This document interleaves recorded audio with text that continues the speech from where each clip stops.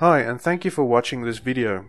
I wanted to do a quick update with regards to the previous video in which I stated that there may be a 7-day warning before the Purim date arrives. Something that the Lord laid on my heart was the fact that even though Noah's timeline contains a 40-day period, it does not align with the time pattern of Jesus and Jonah that I pointed out in the previous video, and which would seem to apply to the period of time that we currently find ourselves in.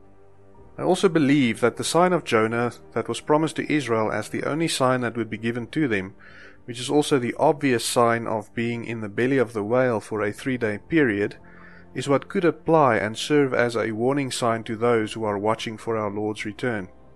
Previously, I pointed out how Jesus mentioned in Matthew aspects that would be associated with the beginning of sorrows.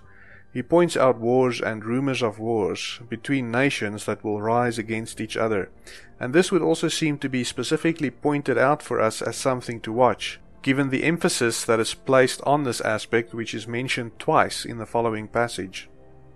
And ye shall hear of wars and rumors of wars. See that ye be not troubled, for all these things must come to pass, but the end is not yet. For nation shall rise against nation, and kingdom against kingdom. And there shall be famines and pestilences, and earthquakes in divers places. All these are the beginning of sorrows.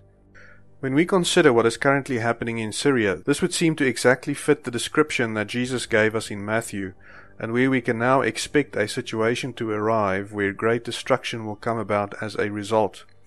There are several nations involved in this conflict who are currently rising against each other, all in a single country, something that we have never seen before.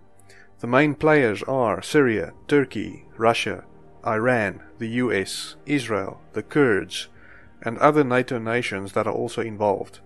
If we apply the sign of Jonah to this situation that is forming before us, we could expect to see some developments with regards to this war in Syria, to serve as a warning for those who are watching in the 3 days leading up to Purim, if Purim is the date on which sudden destruction and an escape is expected. I could be wrong, but I believe it is very possible for the Isaiah 17 prophecy regarding the destruction of Damascus to be fulfilled in the 3 days leading up to Purim. If this is indeed the case, then I would plead with all those who believe that our Heavenly Father would want His purchased possession to suffer at the hands of the enemy during the tribulation, to carefully reconsider your beliefs with regards to the pre-tribulation rapture, because all of these events that are now happening are pointing to the upcoming escape that 1 Thessalonians 5 verse 3 speaks about. You want to be part of that escape, and part of those who will be hidden in the chambers that our Heavenly Father had prepared for us, who have been justified, sanctified, and glorified by the blood of His Son. For when they shall say, Peace and safety, then sudden destruction cometh upon them, as travail upon a woman with child, and they shall not escape. Come, my people, enter thou into thy chambers, and shut thy doors about thee. Hide thyself as it were for a little moment, until the indignation be overpast. Those who miss the escape will remain behind in outer darkness, where there will be weeping and gnashing of teeth. The time is so short, brothers and sisters, and I plead with you not to close your heart to our Heavenly Father's love for you. He is not a sadist who desires to throw his own family under the oncoming bus, which will be driven by Satan. If you remain behind, you are going to be very disappointed and angry at yourself for passing up this opportunity, and discovering that what you believed was only part of an understanding which you did not fully grasp because you never considered how the harvest and temple models apply to the resurrection of the dead. You will also discover that what you expected to encounter during the tribulation is in fact far worse than anything you could have ever imagined. Coming back to the sign of Jonah. As I have shown you in previous videos, our enemy knows when his time will come and has shown it to us in plain sight, and we have now seen how events have begun to play out just as they have been shown to us for many years now. In this scene from the iPad Go 2 animation, we see how once the word Brexit or peace is said, it is followed by markets plunging. Now I ask you, is this not what is currently happening? Did the markets not experience a severe crash or collapse in the days following the announcement of the deal of the century, which came only 3 days before Brexit? Next, and going by what the enemy shows us, will be war coverage that ends in an attack that will destroy Mecca. These events, especially the war coverage, are connected to another scene in this animation, which in turn is connected to the sign of Jonah, and I will show you why. In this scene we see a number of tanks or a war machine approaching, with a girl running towards them waving a peace flag. I have already shown in this video why I believe that this girl represents Angelina Jolie, and recently we have also seen how she is drawing closer to the situation in this article. I believe she will step into her role as peace ambassador once a serious incident occurs to prevent further escalation. Her efforts, however, is shown to be interrupted by the resurrection of the dead at a time when there is a celebration or a party. These connections, given the 40 days that we have been shown in the Word of God that follows the saying of peace and safety, very strongly points to Purim this year being the party that is being referred to, and which is called the Night of Israel's Pleasure in Isaiah 21. It starts on the evening of March 9th and ends at sundown in Jerusalem on March 10th. So how are these events connected to the sign of Jonah? If you carefully look at the environment in which this scene plays out, you will notice that it would seem to be within the belly of a whale carcass, and therefore associated with the sign of Jonah. The period of time that is associated with being inside the whale from the perspective of God's Word is 3 days and 3 nights. And could it be then that these events will occur in the 3 days leading up to Purim? Could it be that the current conflict in Syria could be brought to a point where Isaiah 17 is fulfilled within the 3 days before the escape of those who are watching and being plucked away from the coming destruction? I have set thee for a tower and a fortress among my people, that thou mayest know and try their way. They are all grievous revolters walking with slanders. They are brass and iron. They are all corrupters. The bellows are burned, the lead is consumed of the fire. The founder melteth in vain, for the wicked are not plucked away. What is even more astounding is that if this plays out as shown to us, then it is clear that our enemy has known the day and the hour of his time for a long time, and has shown it to us in plain sight since 2012. In light of this, and if this continues to play out as shown to us, it must be quite embarrassing for those who still insist that it is impossible to know the day on which we will escape the destruction that will come over the world.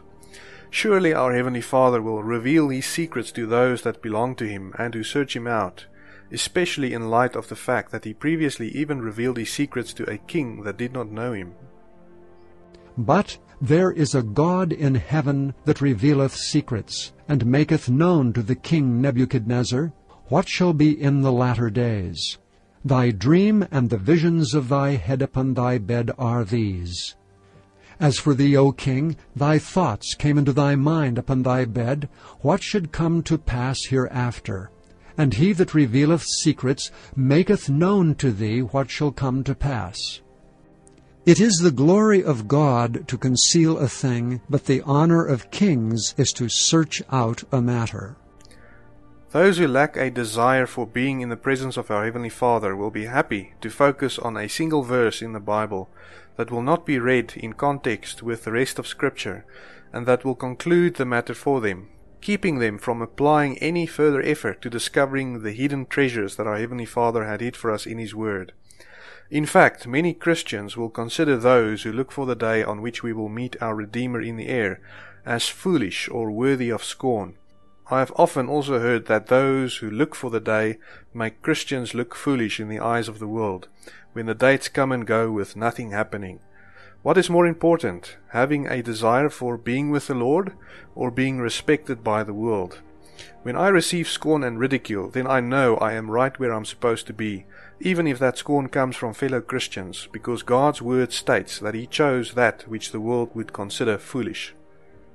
But God hath chosen the foolish things of the world to confound the wise, and God hath chosen the weak things of the world to confound the things which are mighty.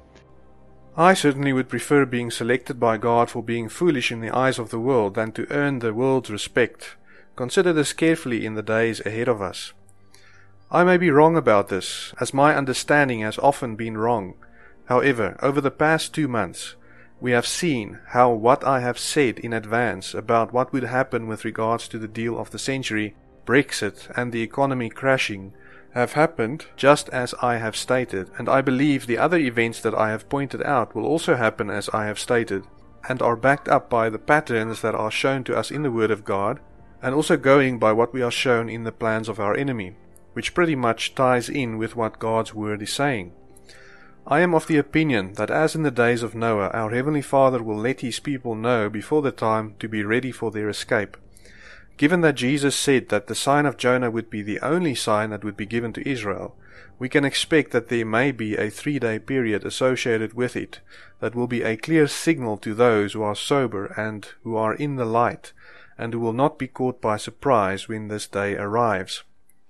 Please keep your eyes on the window of time between March 6th and March 9th, as this is when we could receive the signal that confirms our understanding regarding the escape.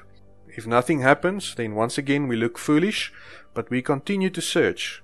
But should this weekend turn out as now discussed, then we are going to be very sure of what will follow on Purim.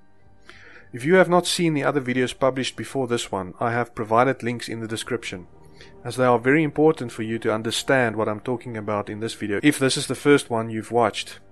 I ask you to please share these videos with others, because this may be the final opportunity we have to prepare people to meet their Maker while they are still alive.